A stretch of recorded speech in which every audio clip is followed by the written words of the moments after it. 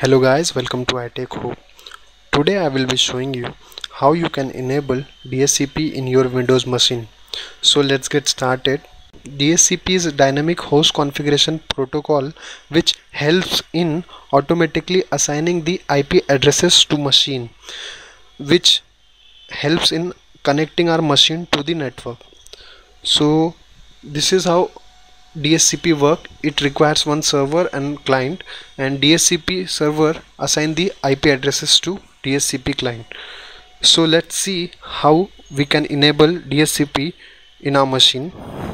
On right side of your screen, right click on network icon and then click on open network and sharing center.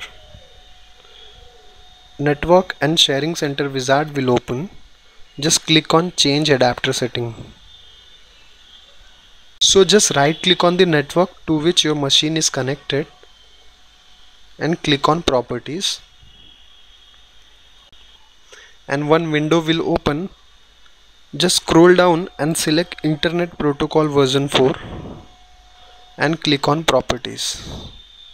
So here we are having two options: obtaining an IP address automatically, or we can manually enter the IP address.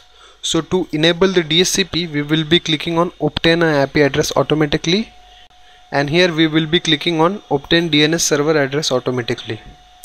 So by clicking on this option, our DHCP server will automatically assign the IP address to our machine. So just click on OK and click close.